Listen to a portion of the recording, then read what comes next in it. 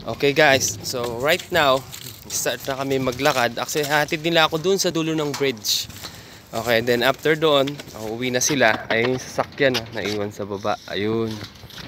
So yeah, lakad na. So itong bakal na to, itong bakal na tulay, yun hanggang dun. Okay.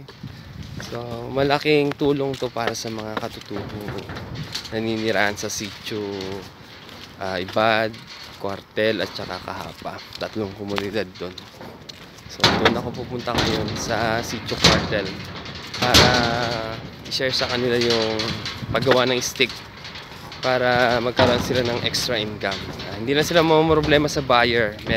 Meron ng buyer. Kailangan ko lang gawin is ituro sa kanila kung paano gawin para on the spot makagawa sila after a week. Kikita na sila kaagad.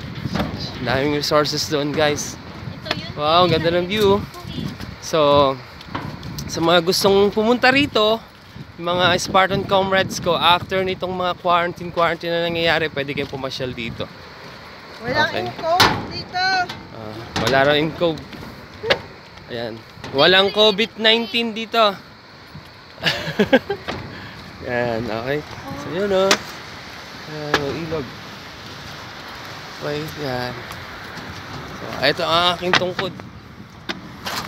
Yan. Okay. So, sa mga warriors ko dyan, naalala nyo ba tong bridge na to? Yan, naalala nyo ba tong tulay na bakal? Ayan. So, from here, kailangan ko pang maglakad ng mga 7 kilometers. So, hindi siya biro dahil sa lahar ako dadaan. So, mabuhangin. And then, pagdating sa dulo, may bodies of water doon na madadaanan ko. So, pwede ako magtanggal ng sapatos. Ganun. Okay. So, yan. Hey guys. Yes. Oh. Yan. Wala kang eternal life. Okay. Nahilo ako dun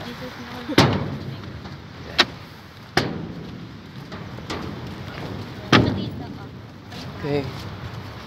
So, ganito lang. So, alam niyo guys, isa rin to sa training ko eh.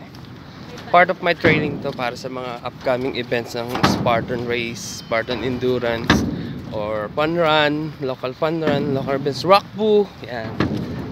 So, hopefully, magkaroon na uli ng rockboo. Yan. Gusto nga pala kay Ma'am Dada. Kape na, kape. Kailangan magkape. Adik sa kape. Ayan. So, okay. Andito na kami ngayon sa pinakadulo ng tulay. Yan. So, hanggang dito na lang nila ako ihahatid. Then, ako na. Ayan. Bye-bye na kayo. Mag-ingat kayo sa pag-drive Okay. So, okay. Bye-bye.